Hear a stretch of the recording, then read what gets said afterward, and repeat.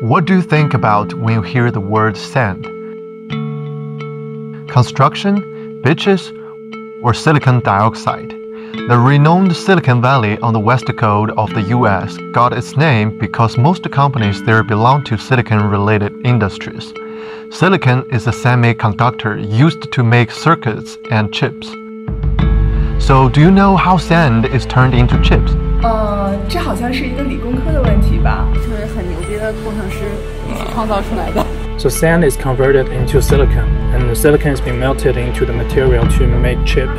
We use the diamond blades to cut the material and to have the chip wafer, and the wafer then being polished. Right! This is how wafers or chips are made, and it's the first step of chip production. Next is photo etching.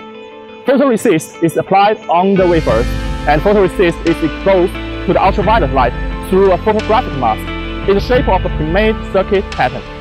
The parts of photoresist that are exposed become soft and washed away, leaving the remaining photoresist in the same pattern as the mask. Then, chemicals dissolve the exposed wafer that are not protected by the remaining photoresist. After photo etching, the remaining photoresist is removed, leaving a layer with grooves and patterns.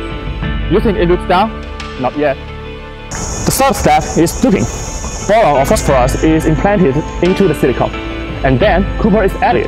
Next, a layer of photoresist is applied on the top of it to add another layer to the structure. Today's most advanced chip manufacturing process is 5 nanometers in thickness. It's like 1 in 20,000 the thickness of a human fingernail. Now, Huawei's self-developed chips are entering an era of 7 nanometers and even 5 nanometers.